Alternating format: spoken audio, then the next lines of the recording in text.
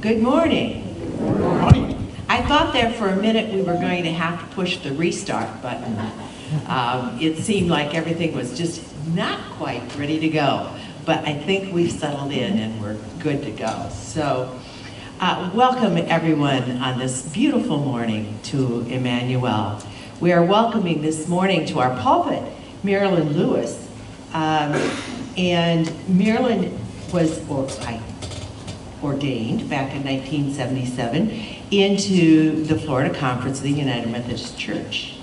She was one of the first women who was actually ordained into that denomination in Florida. Since then, she has served in 6 different churches, 3 of them which is interim. Hello. Through the years, she has changed denominations though and come over to the United Church of Christ and has served, yes, 20 years as a chaplain and taught religion at St. Leo University.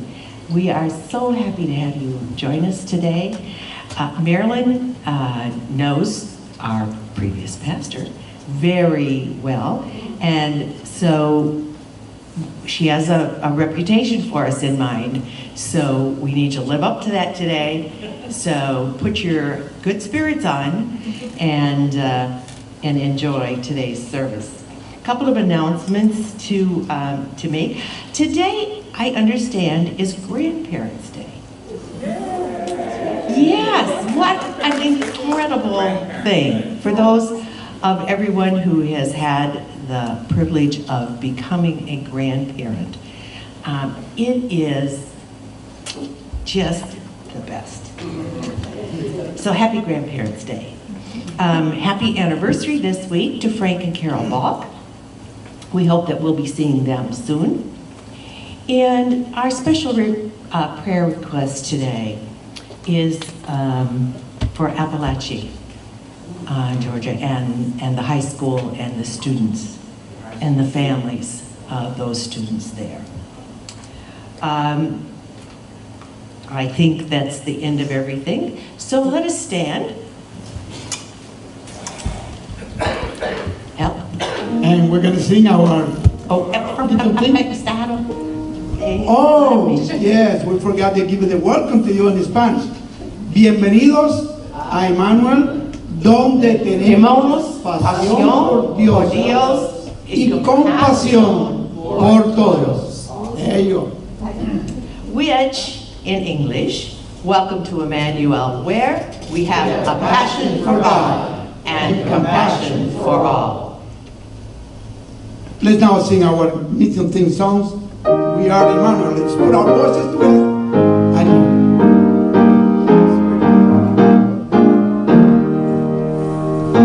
We are Emmanuel. We love, we give, we share. We show God's Holy Spirit through the ways we pray. Our challenge is our hand. In faith and strength we'll stand. So that a witness to God's light will shine across the land. Amen, amen, amen, amen, amen, amen.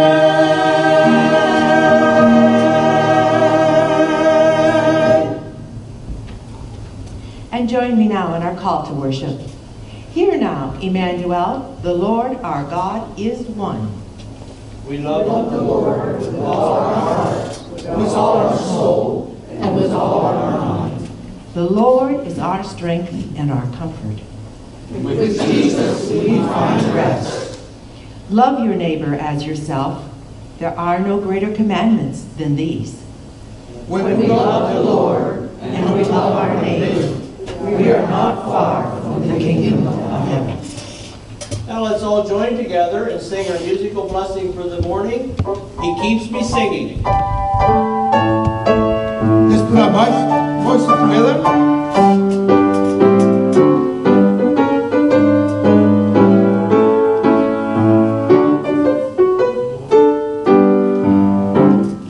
Let we sing the Lord of melody. Jesus whispers sweet and low.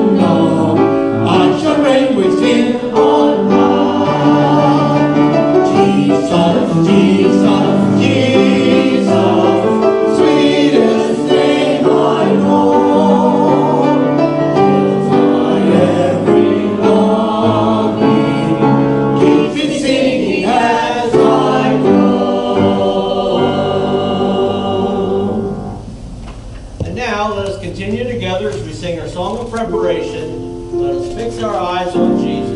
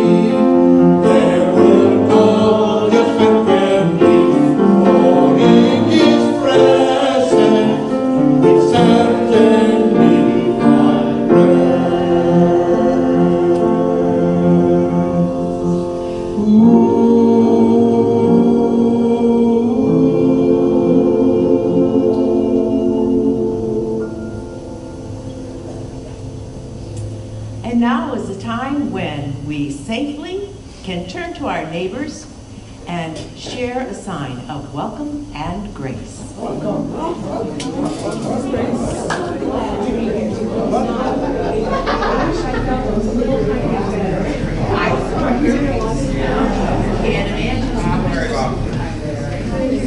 Heard so much about it in the last 10 or 12 years. Yes, if you haven't already, turn to the camera and say hello and welcome and grace to all of those watching online. Good morning. And now you can turn back around and be seated. And let's now go into a moment of contemplation. Christ is our advocate, leading us to light of righteousness. No matter what tragic mistakes we make, we can take them before Jesus and lay them at his feet.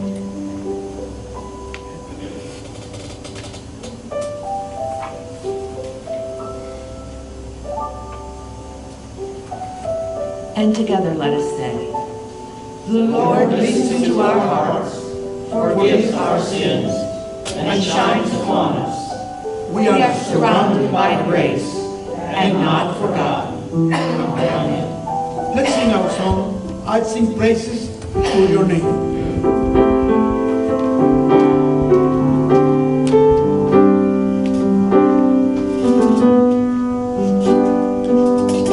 I sing praises to your name, oh Lord, praises to your name, oh Lord, for your name is great and greatly to be praised. I sing praises to your name, oh Lord, praises to your name, oh Lord, for your name is great and greatly to be praised. I give glory to your name, oh Lord, glory to your name, oh Lord, for your name is great and greatly to be praised. I give glory to your name, oh Lord, glory to your name, oh Lord, for your name is great and greatly to be praised.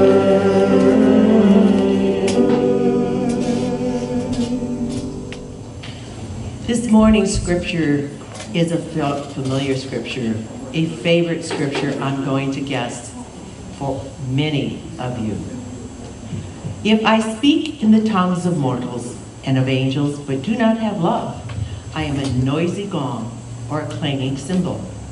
And if I have prophetic powers and understand all mysteries and all knowledge, and if I have all faith so as to remove mountains, but do not have love, I am nothing. If I give away all my possessions and if I hand over my body so that I may boast, but do not have love, I gain nothing. Love is patient. Love is kind. Love is not envious or boastful or arrogant or rude. It does not insist on its own way. It is not irritable or resentful. It does not rejoice in wrongdoing, but rejoices in the truth. It bears all things, believes all things, hopes all things, and endures all things. Love never ends. But as for prophecies, they will come to an end. As for tongues, they will cease. As for knowledge, it will come to an end. For we know only in part, and we prophesy only in part. But when the complete comes, the partial will come to an end. When I was a child, I spoke like a child. I thought like a child, and I reasoned like a child. When I became an adult, I put an end to childish ways. For now, we see in a mirror dimly, but then we will see face to face. Now I know only in part, then I will know fully, even as I have been fully known. And now, faith, hope, and love abide. These three, and the greatest of these is love. Here ends today's reading. Amen, amen. It's been tradition here in Emmanuel to sing this moment and song in Spanish and English. And we're going to sing Glorify Thy Name because we love our God. Sing 2 verses in English and then we sing 1 verse in Spanish and then we sing the English. But it's easy part in this one. Glorify Thy Name. Father, we love you.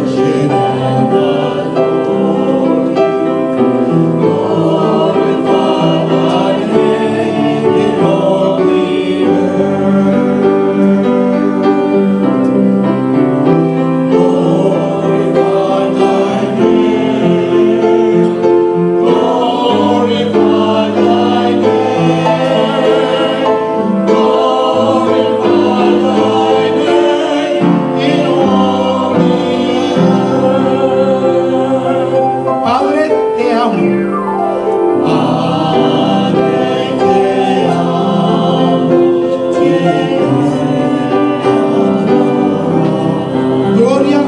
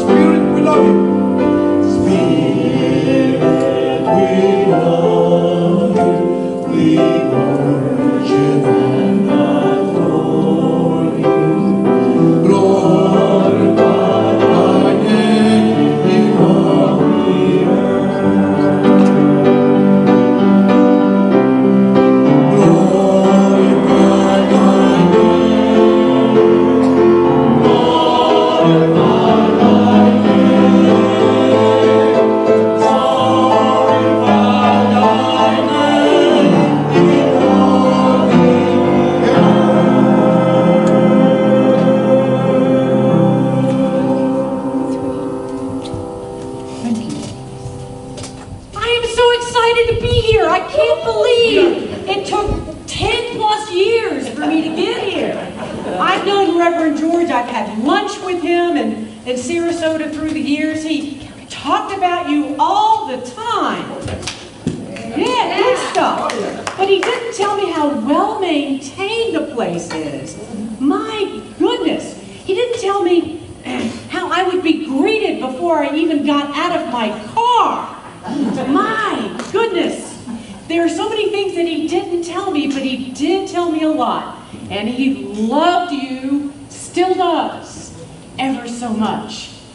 This morning I'd like to start with the gospel reading, which is a little shocker surprise. Be ready for maybe several shocker surprises, I don't know. Our gospel reading today comes from, George was taller than me. Comes from the Gospel of Luke, chapter 4, verses 14 through 22. Then Jesus, filled with the power of the Spirit, returned to Galilee, and report about him spread through all the surrounding country. He began to teach in their synagogues and was praised. All right. And was praised by everyone. When he came to Nazareth, where he had been brought up, where he was raised, he went to the synagogue on the Sabbath day, which was his custom. He stood up to read, and the scroll of the prophet Isaiah was given to him. He unrolled the scroll and found the place where it was written, "The Spirit of the Lord is upon me, because he has anointed me to bring good news to the poor. He has sent me to proclaim release to the captives and recovery of sight to the blind, to let the oppressed go free, to proclaim the year of the Lord's favor." And he rolled up the scroll, gave it back to the attendant, and sat down. And the eyes of all in the synagogue were fixed upon him. Then he began to say to them, "Today, this scripture has been filled within your hearing." That's the gospel for the day from John. A lot of stuff up here. She was the queen of bingo. She didn't just play bingo, she lived bingo. It wasn't always that way. She worked hard all of her life, and for many years. She and her husband didn't have much, but when it was time for them to retire, they wanted to enjoy themselves. Her husband bought a new recliner and watched the Phillies lose yet another game. Grandma, queen of bingo, played bingo almost every single day with her friends. But sadly, her bingo came to an end when her husband had a stroke that left him paralyzed. He could not walk, he could not speak, he could not swallow. Doctors put in a feeding tube and told Mary to find a nursing home for Lloyd, but she would have none of it. She would take him home. "That's what you do," she said. And that's what she did. The recliner was replaced by a hospital bed. She had to learn a new set of skills to become a caregiver for her husband, Lloyd. He could still watch the Phillies, but he couldn't yell when they were losing. Mary had to learn how to feed the green liquid goop through the feeding tube. They settled into their new normal. The new normal for them. I often came by. Their granddaughter was in the youth group. And on this one particular day, I pulled the squeaky green screen door open from the front. And as I walked in, I knew that something was wrong.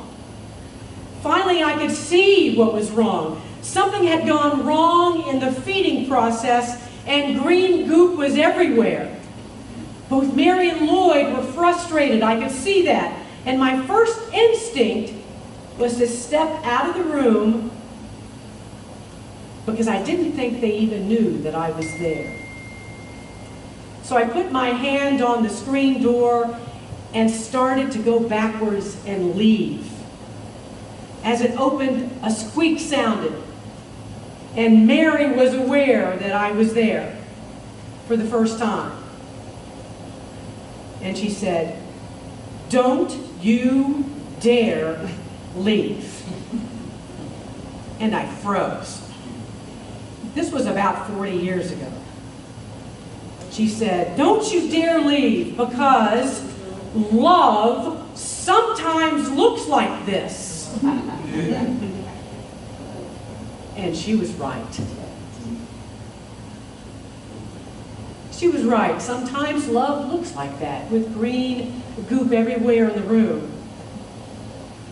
But I love it when love looks lovely, don't you? When love looks lovely. I love it when a parent holds the child for the first time. I love it when the bride and groom stand before the altar on their wedding day, exchanging wedding vows. I love to see folks holding hands with their spouse. I love when love looks lovely. I love watching older folks who've tried to love for a lifetime. The love to love authentically and to love in the way of Christ. But you and I both know that love doesn't always look so lovely, does it? The newborn is now in their terrible threes and has a cold and is coughing. I know about that this week. A cold and coughing and can't sleep. And at 3 a.m., the exhausted parent rubs the back of the child. Or that child is 17 and went out with their friends, and she was supposed to be back at 10. But she wasn't. And it's midnight. And the parents are frightened and mad. Sometimes love looks like waiting, doesn't it? You get up early when you'd rather sleep because you need to fix sandwiches for the day-long beach trip. So you do. Sometimes love looks like starting over, or getting through the day, or being willing to forgive yet again. Could I have some more water, please? Oh, so sorry.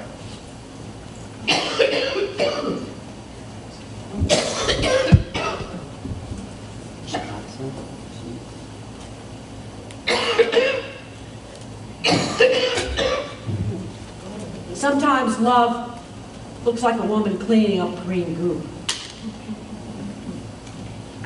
Thanks.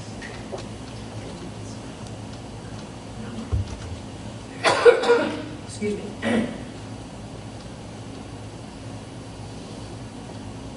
Who is it that taught you what it really means to love in life? By their example, who is it that taught you real love, authentic love, what Christ-like love is like?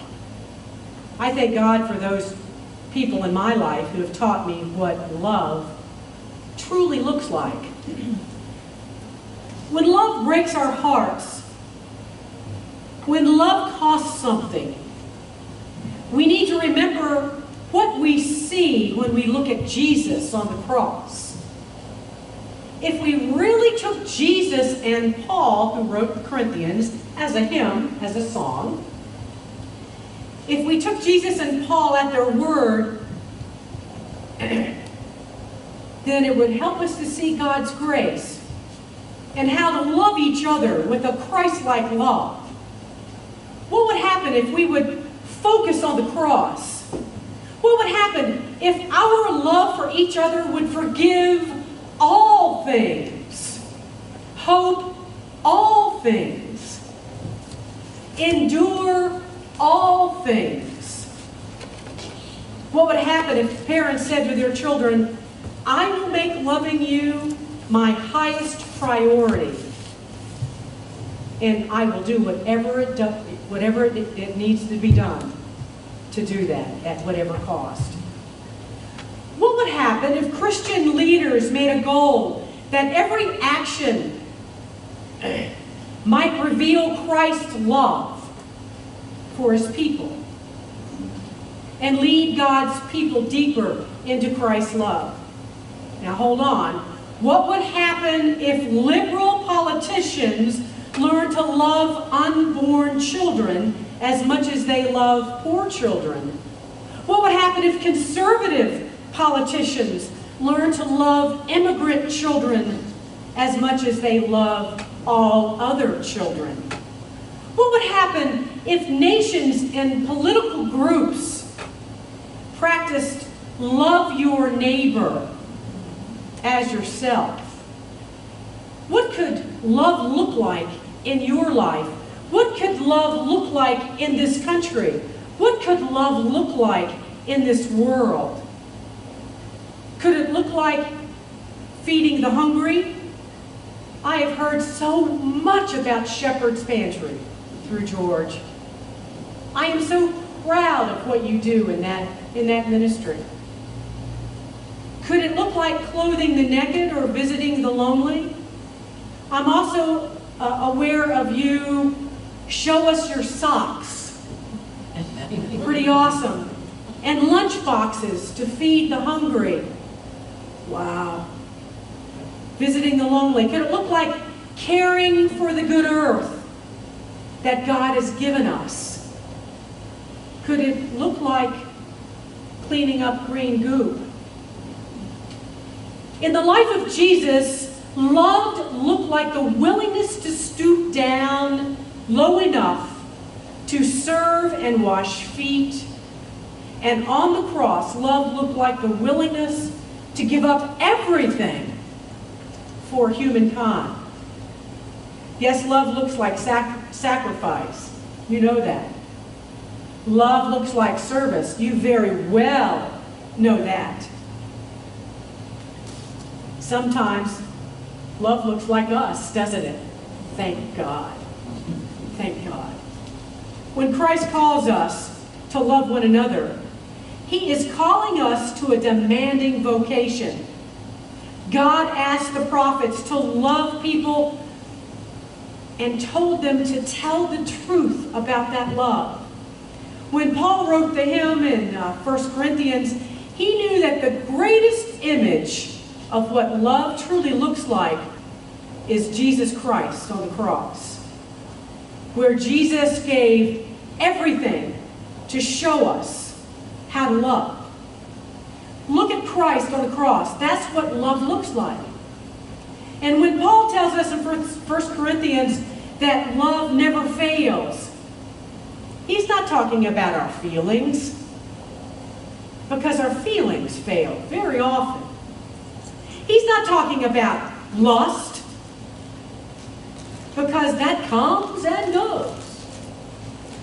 Paul was talking about the kind of love whereby you and I wake up every morning and we decide to do what's right.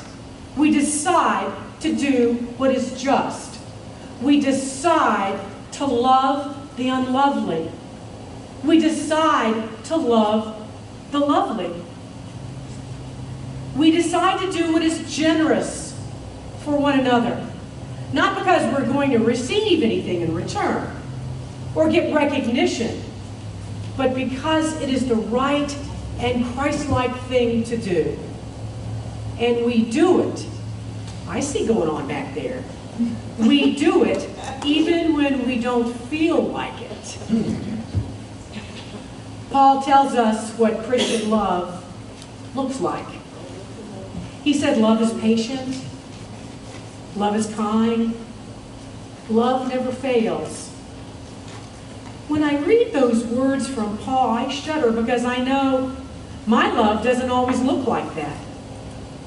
And Paul tells me that Christian love forgives everything, endures everything, is patient to everyone. Well, my love is not quite there yet. I need to know what love looks like, and I'm thankful that Paul gives me that description. But I confess, however, that my love doesn't always look like that in day-to-day life. That's why we need to be focused on Jesus. In today's gospel reading in Luke, Jesus is in Nazareth, his hometown. He grew up there. People watched him grow up there. They watched him play and scrape his knee. They watched him learn. They watched him worship. And it was there in his hometown that Jesus announces that he has come to fulfill the prophet promises that God gave to us in the Old Testament. That prophet promise of Isaiah that he has come to bring glad tidings to the poor, liberty to the captives, freedom to the oppressed.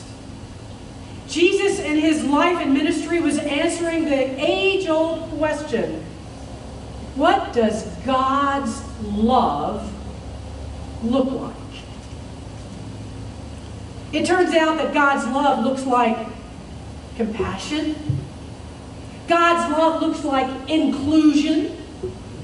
God's love looks like tenderness and attention to the outcast. God's love looks like forgiveness for the sinner and welcome for the stranger. That is what God's love looks like, shining through the person of Jesus, his son. But folks in Jesus' hometown was not sure they wanted God's love to look like that. Not sure they wanted God's love servant to look so much like Jesus, the boy that had grown up, this boy that looked so much like them. So many people want God's love to look like our imperfect love, which is limited and controlled. They want God's love to look like the love that we sometimes have for others. Some are in and some are out. Some are hated and some are included. So here's Jesus, both saying and showing that God's love is for all and offered to all and available to all in the ways that break down the walls that we build to divide people. Some of the people in Jesus' hometown concluded that we don't want God's love to look like that, and we don't want God's love to look like him, Jesus. As Jesus discovers on the cross at Calvary, the world doesn't always do well with people who love authority. Jesus is rejected, he is condemned, and on the cross he pays the price to show us what his Father's love looks like. And yes, sometimes love looks like us and green goop. Amen. Amen.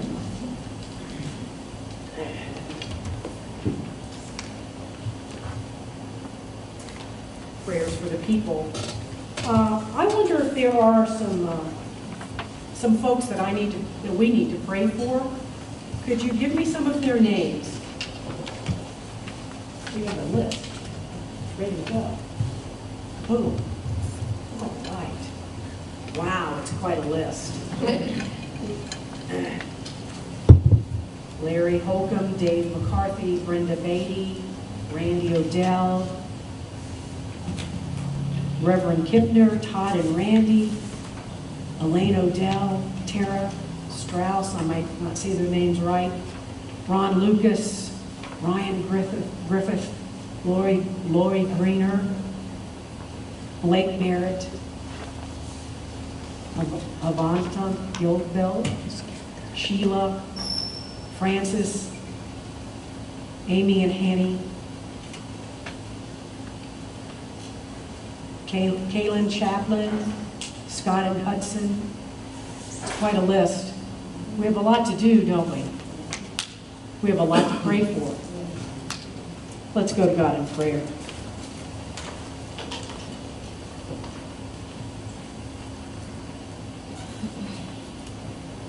As we come before you, Jesus, in Jesus' name, we are the people that praise you for our innermost being.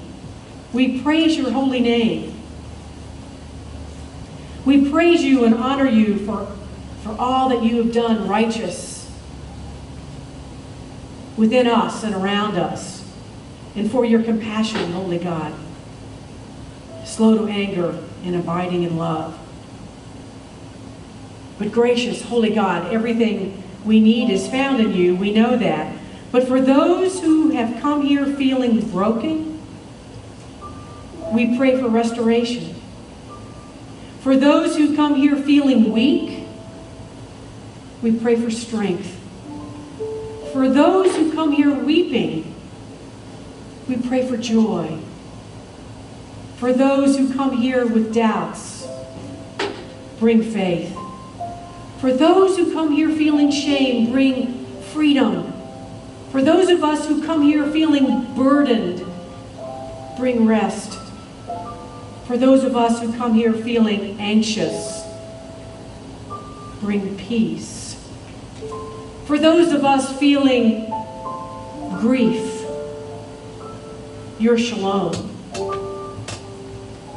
For those of us who are sick and hurting, depressed, and feel alone, may they feel healing. Almighty God, as the dawn breaks on this beautiful Sunday, we acknowledge your power and majesty. We acknowledge that you, through you, all things are possible. And we are grateful for endless possibilities that this new day and this new week can bring. We ask for your strength and courage as we face whatever comes our way. We're looking for an interim year and hard work. Lots of doubts, lots of questions. But help us to remain steadfast in our faith, trusting that you are in control and that your plans are greater than our own. Lord, we pray for a powerful movement of your Spirit in our lives and in our communities. Ignite a passion within us to seek you, to serve you, and share your love with those around us. We ask for your wisdom to discern your will and your grace to accept it, even when it may be challenging. Fill us with a sense of purpose and direction and guide our steps on the path you have laid out for us. In moments of doubt and uncertainty, remind us of your faithfulness and your promises, and help us to hold unto the truth of your word and to find peace, shalom, in your presence. We surrender this day and all that holds to you, trusting that you will work all things together for good. And God's people said, Amen. Oh, to Jesus I surrender. All to Him I freely give. I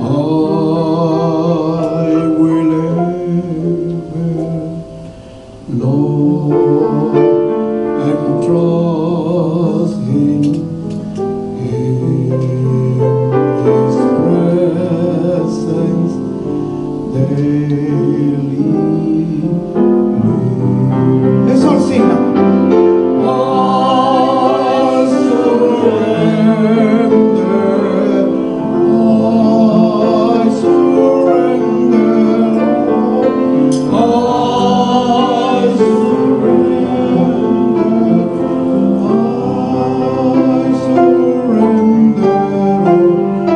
all to Thee, my blessed Savior, I surrender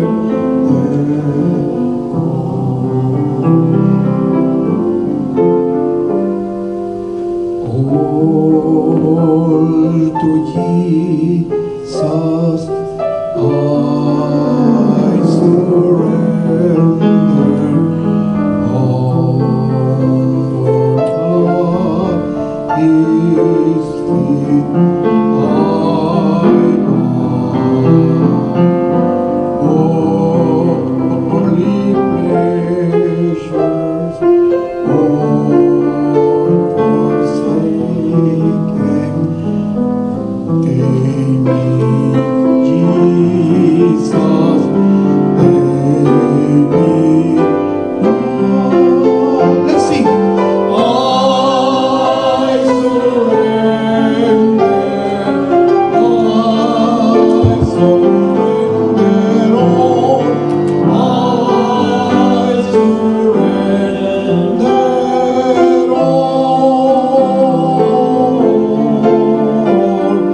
all to Thee, my blessed Savior. I surrender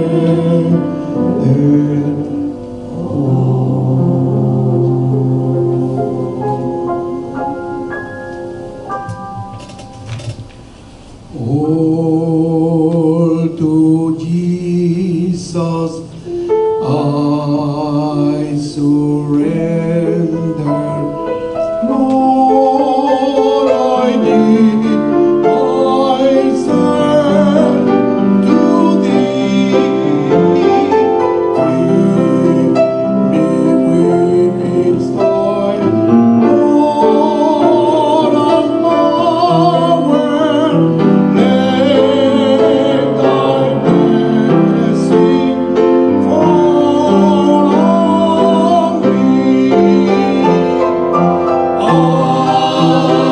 surrender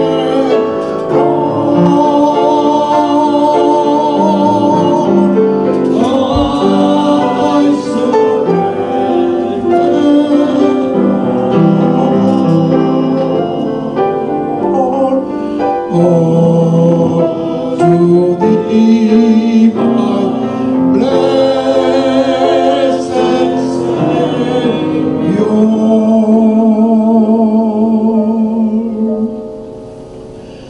I surrender all.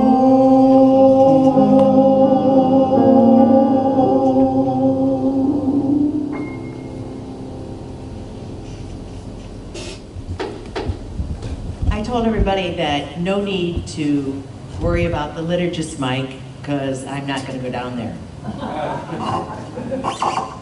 But listening to this morning's service and to Marilyn's message this morning, I just felt like I needed to be here with you. A couple of things I want to share with you to keep in mind this coming week. On Wednesday, the council is going to be working on next year's budget. Yeah, I heard a few. It's a big job.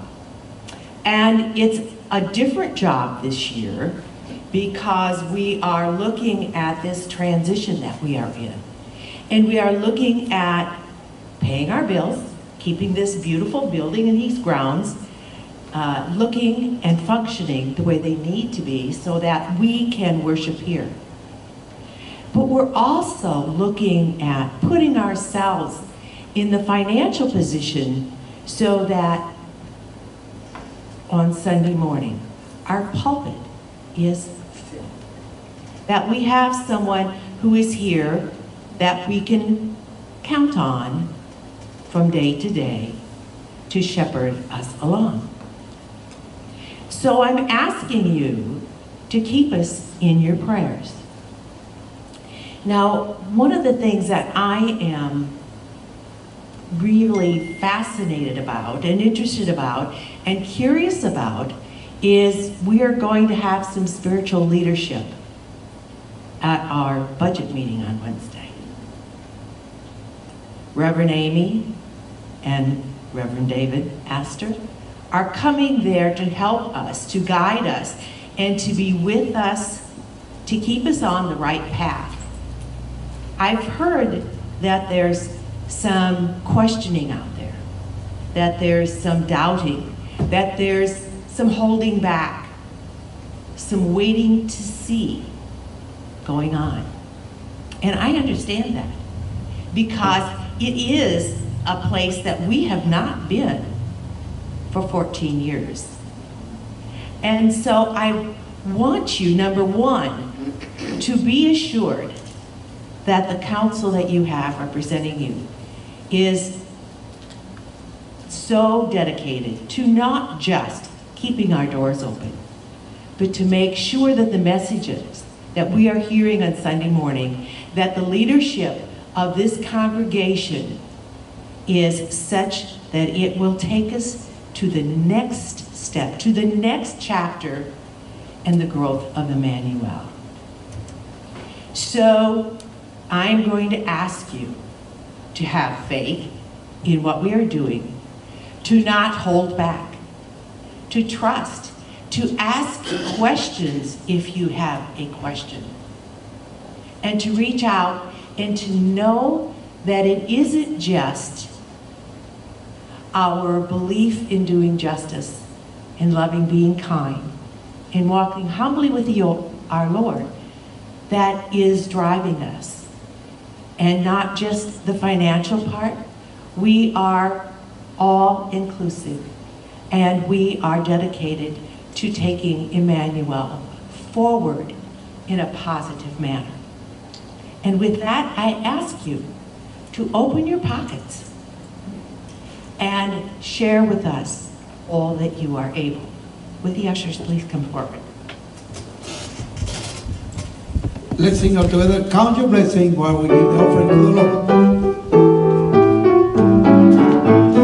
Count your blessings, take them one by one. Count your blessings, see what God has done. Count your blessings, take them one by one. Count your many blessings, see what God has done. Count your blessings, take them one by one. Count your blessings, see what God